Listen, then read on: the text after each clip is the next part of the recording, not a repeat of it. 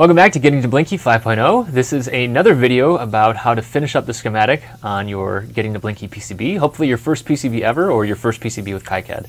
So let's, we left off last time where we were making a schematic symbol. Now we dropped that into our schematic. Now we're going to be finishing up that schematic and moving towards a actual physical layout. Now, the thing that I explained in the last video as well is that a schematic is a symbolic representation of all the things we want to hook together. And really, schematics are good for telling you what's hooked to what. So in this case, we have a 555 or 7555 actually. We have a bunch of resistors and capacitors and an LED. And all of these things hooked together, you need to know which pin on each of the individual elements needs to hook to the other one. Because then when we go and draw these lines in layout, the layout lines are defined by these things that we're drawing in the schematic here. So let's go and take a look at some of the lines that we're trying to hook together here. So this is where we left off last time. And one thing I didn't show actually is that if we now mouse over and we hit E on the component, we can start to see that there's a bunch of different symbol properties. So basically, this is showing the reference number. Obviously, it still hasn't been assigned. That's U question mark. We have the value, which is 7555. But we can also do things like data sheet and footprint. And we'll dive into that as, a little bit later as well. But the other nice thing is we now have easy ways to turn on and off. Say we want to turn off the reference designator. We can do that here, right? And that's especially important if you do that. You can also do that from the top level, right? You can select the reference, the value or the reference designator and turn it off here. You might say, okay, I don't want this to be visible anymore. But then how do you get it back? Well, you can do that by mousing over the actual symbol element and then saying, no, I do want to see these. So that's important. Okay, great. So we're back to where we started here. Now what we're going to do is just go and drop in a bunch of stuff. So let's take a look at how we do that. We're going to hit A to get started. Now we're going to just start filling in. We need three resistors, we need a capacitor, and we need an LED. So let's start with a resistor. You're going to type R to get started. You see that everything that has an R in it pops up, but the first one is going to be a resistor. And what we're going to do is we're going to drop a resistor here. We'll get into filling in the details later. I'm going to mouse over and hit C to replicate it. So now we have 2 resistors. I'm going to hit C again. Now we have 3 resistors. And now I'm going to go and get a capacitor. Again, once again, hitting A to load up this menu, or you can go in here and place a part like this. Click to actually place to get to this menu. We're going to hit C. Now again, a capacitor pops up. You see it's unpolarized. That just means that it doesn't matter which end you hook it up to. All right. And then finally, we need to get an LED. So I'm going to once again hit A. We're going to type LED, and we're good to go. One other thing we need is a battery holder. So we're just going to type in battery, see what comes up. We're going to say a single cell battery, and we'll put this in here as well. This is going to represent our 3 volts that will come from a coin cell. Now, what you might be asking here is, well, okay, you need a coin cell holder. I know I need a resistor. When do I put in the resistor values? When do I put in the type of resistor it is? Is it a through-hole resistor? Is it an SMD resistor? This is really showcasing at this point the fact that this is completely symbolic, right? A resistor, in this case, is just a square. It's really not showing much here. But we assign properties to that square later, right? In this case, a resistor, we're going to actually use 0805 components, which stands for 0.08 inches by 0.05 inches. Sorry, that is imperial. That's just a lot of the standard that comes in the industry still. But that is the package, and we're going to assign that later. But we can also assign what the value of the resistor is. In the case here, we're showing a 1K resistor and a 470K resistor, and that's actually how much resistance it has. So these are important things to know here. So we're going to go in and actually assign these now. We can do this by right-clicking. We could say properties value. Right, so we can go here, or what I like to do, again, hotkeys are kind of my jam. I'm going to mouse over, hit V, and that allows us to put in the value. So we're going to copy the schematic on the right there, put in 1K, and you see it shows up here now. Once again, hit V, put in 470K. And then for C1, we're going to put in 1 microfarad, or, oops, that's the reference designator, sorry. I'm going to hit V here. I'm going to put 1 U. I'm not going to actually add the F, right? So sometimes you see UF, sometimes you just see U. Sometimes you see the ohm symbol as well. So actually this stands for 470 K, and then the omega, the Greek omega, stands for ohms. These things are left off in this case, so I'm going to leave off the as well. I think that kind of keeps things a little bit tighter.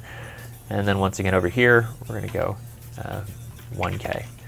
also I'm seeing this as I go through. You see when I click this, actually the center mouse button, if you see, I really recommend that you get a 3-button mouse. You see I'm scrolling up and down often as well, and when I click the center thing, that's when the green box is showing up. So if you've been confused by that, that's what's happening there.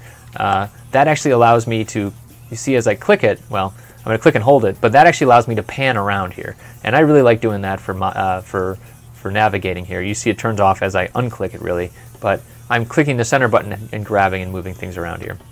Okay, so we're going to let's also do the value here. We're going to just say CR2032. Like I said, we're going to deal with that a little bit later, but all right, we've now kind of hooked everything together. The one thing we don't have here is what they're showing is 0 volts here. We're going to actually say is ground, right? And ground is a kind of interesting concept, probably outside the scope of what we're doing here. I didn't actually get that, so let's try that once again. So we're going to say ground. And ground is basically, we'll just call it 0 volts, kind of like they show here. But ground is a way to notate where all of the current's flowing, because we're going to hook ground to the bottom side of this battery. As it goes through the top side of this battery, all the current comes out, flows through this part, whatever, goes to ground, and then cycles back around to the bottom side of the battery again. Again, this is probably a little bit more of an advanced topic. You definitely don't need to know electronics in order to do the layout here, but I will put it in a short pitch. In contextual electronics, we teach you all about the electronics and the theory, and putting the theory and practice together, really. That's what we really like doing. So anyways, let's go back to here. We're going to just be adding, we're going to just add in the ground for now and hook it all together. So what we're going to do is I'm going to hit W to start running a wire, and then I'm just going to draw the lines here and click to stop. Now what you see here is that the little circle has disappeared on pin 8, and that's because the connection has been made. So I'm going to, again, draw here. You'll see it's going to draw a junction. The circle has disappeared there. A solid circle has appeared here. Okay, so we're going to hook up, again, we're going to just kind of go through here. Now this is actually a newer function in KiCad. What you can do is actually draw all the way through a component, and actually you see that the wires in the middle of the component don't show up anymore. So basically just kind of hook those all together. That's new, not new, you know. It's a nice little feature there. Okay, I'm going to click to finish there. These two hook together, right? So I'm going to hook these two wires together, these two pins together, and then hook it to this part. And then finally, sorry, I've got my my scroll mouse is different on my laptop than my my desktop here. It's really confusing me. All right, click to start, click to finish. All right, and click to start, click to finish, click to start. And once again, we can draw through these components. I always try and make sure I don't draw a 4-wire junction like we're showing here. I don't like doing that. I usually like to have a 3-wire junction only, just because it makes it easier to ensure that this has actually been hooked up here. So if you want to see a lot of angry people online, go and check that out. Go and look up that term online. Okay, and people who've watched the last video will now say, wait, Chris, why didn't you hook up pin 5? You sure did that in KiCad 4.0. Well, that is true. I hooked it up in KiCad 4.0. I'm not going to do that. If you'd like to have the advanced version of doing Getting to Blinky and all of the troubleshooting and the hand wringing and the on-the-bench modifications that were needed, you can go and do that. I did hook up pin 5, and then my Blinky did not blink. And so it is true. We're not going to do that here, though. So we're going to just do it the good old normal fashioned way here. All right, so we've hooked up everything here. I'm going to hit save. You see that the thing turned kind of gray up in the upper left there. And at this point, we actually have a finished schematic. Now, what I'm going to do now is I'm going to do what's called ERC. And you heard me mention it before. And what we're going to see some errors here. And that's probably a good thing to get started with. But what this does is basically it makes sure all of the pins that you wanted hooked up are hooked up, or just shows you kind of when there's problems here. Let's hit run. Annotation required. Yes, so that is the first important thing. You heard me mention this in the last video, and you heard me talk about it as well. You see all these question marks, R question mark, U question mark, C question mark. Basically, we need to give all of these unique numbers and unique identifiers so that when, well, just to give you an example here, right? We have 3 resistors on the board. Yes, they're all, well, there's 2 of them are the same value now. So, right, so how do you notate that this is different than this? What you do is you say this one is R1 and this one's R2, or R100 and R101, right? And basically that's how we can start to notate these things. So let's go into the annotation menu first. we're going to just leave it on the numbering system and start at 0, right? So the first free number after 0 in this case, so that'll be R1, R2, or C1, C2, that kind of thing. One thing I really like doing, and something to investigate in future, in future boards that you make, I like doing the here where you start at 100. So it would be, in this case, it wouldn't be R1, it'd be R101. And I think that's a great way to get started, especially as you start to add more sheets. If you have hierarchical sheets, again, this is an advanced topic, but definitely consider that in the future. Everything else we're going to leave default here. We're going to do the entire schematic. We're going to sort by X position, and we're going to keep the existing annotations, of which there are none yet. All right, so hit annotate. You see now R1, R2, R C1, and then R3, and I think that actually even matches the schematic that we had online, which is great. All right, so now we should be able to run ERC here. All right, so we see some of these errors that we were talking about here. So let's start with this one. So this is pins connected to other pins, but no pin to drive it. That's because pin 1 and pin 8 were both marked as power inputs. Now what we could do is we can go in and we can modify BT1. I'm guessing this is actually not showing as power output for these things, and that's okay.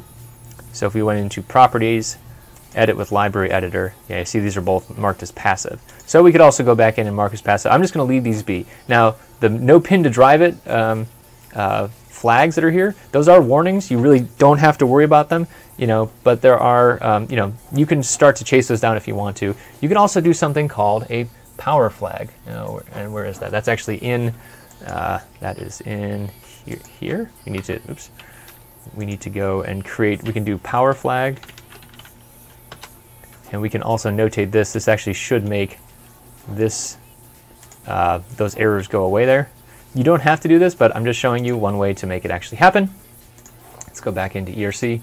Yeah, so now those errors went away there. Basically showing, yes, these are power inputs and they're being weird. Now the other one though, this is actually a much more important error. And this is saying, hey, you haven't hooked up one of the pins on your diagram. Now, like I said, in this case, we didn't want to hook up this pin. But there's, like I said, I did make that mistake in the past, but sometimes you don't want to, right? So sometimes you have a 30-pin device and you're only using 10 of them. And that happens all the time in electronics. But you want to tell the schematic, hey, that's okay. We don't need to do this here. So let's go into here. We're going to say the no connect pin. We're going to close this. We're going to say no connect. We're going to put that onto the pin here. And now when we rerun ERC, we should have all of our errors gone. Basically now it's just telling the schematic, hey, I'm okay. You don't need to hook this pin up here. All right, so we have our schematic. Let's just double check it once again. Like I said, it's really important to double check your schematic, double check, triple check, do all these things. It does look like all of our pin numbers match up here. So this is all feeling good. And we're ready to take this on to the next step here. Speaking of the next step, if you are interested in all this stuff, this is part of Contextual Electronics. That's an online program. We teach you how to do layout, but we also teach you a lot more. Teach you about what a resistor is, what a capacitor is, why you would care about any of these values in the first place, and really how to pair together theory and practice. So if you're interested about that, go over to contextualelectronics.com. There's also a forum.contextualelectronics.com, where you can learn more about all this stuff. In the next video, we're going to actually be pairing up these symbolic things with the physical, which is called the footprint, and we'll put all those things together here. So if you have any questions, you can always go over to the forum or hit the notation, the YouTube comments down below. Thanks for watching.